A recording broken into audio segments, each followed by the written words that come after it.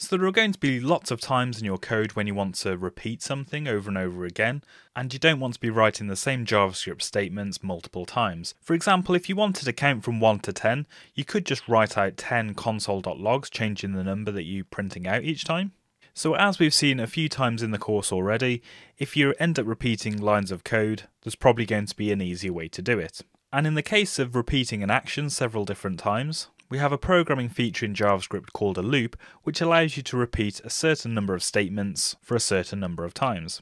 And the two main ways to do this in JavaScript are using the while loop and a for loop. So let's have a look at how we would count from 1 to 10 in JavaScript using a while loop.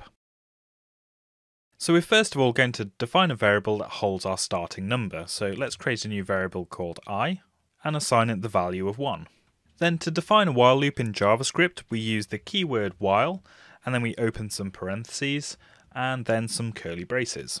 So inside our parentheses, very similar to an if statement, we need to put a Boolean expression. So we need to say we're going to run our loop while this condition is true. So if we said while the value of I is less than 10, this means the code that's inside of the curly braces here until I is greater than or equal to 10.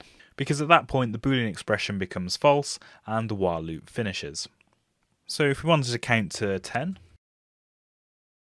you can see on the right hand side that the console.log is indeed repeating, but it's just actually printing out I over and over and again. And if you notice the error message at the top of the page, it's saying that the loop has timed out.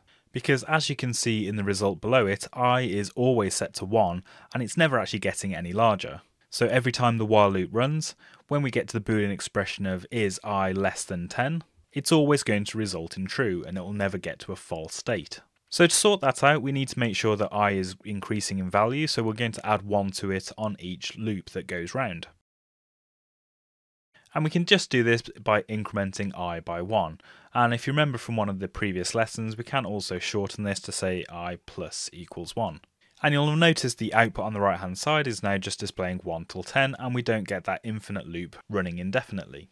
So we could do the opposite as well. We could count down from 10 to 1, and all we need to do for that is to reverse the Boolean expression and set our starting value to 10.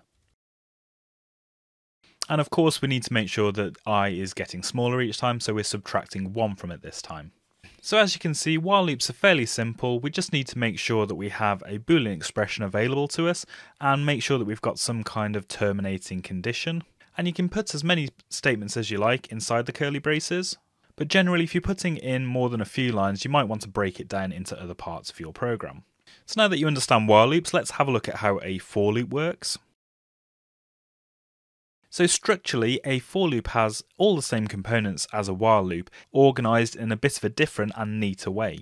For example, the first section in the parentheses is let I equals 1, and that's exactly the same as what we did with our for loop, but with a for loop it's actually inside our setup, inside the parentheses.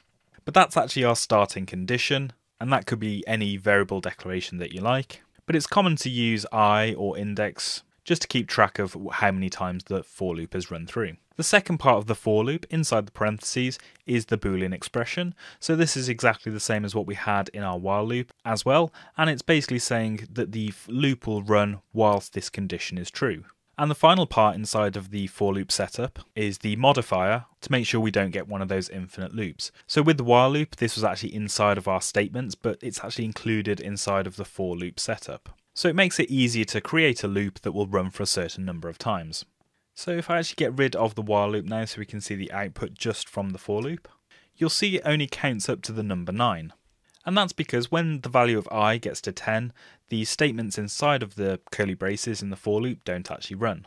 So we can fix that quite easily just by saying in our condition is I less than or equal to 10. And it will actually run that final time when I is actually equal to 10. So now you've seen while loops and for loops, when would you use each one? Well, generally a for loop would be used when you know the amount of repetitions that you need to do. For example, you might have a certain number of items in an array that you need to loop through. Or similar to this, you might be counting up to a certain number. And when you do know the definite end condition, then a for loop makes sense because it's easier to write and easier to see what's going on. A while loop, however, is quite useful when you don't know what the end condition is. A simple example would be taking some user input and only kind of finishing the loop when they enter a false value. Or a more complex example might be where you're reading from a buffer or a stream, and you don't know when the result of that is going to end.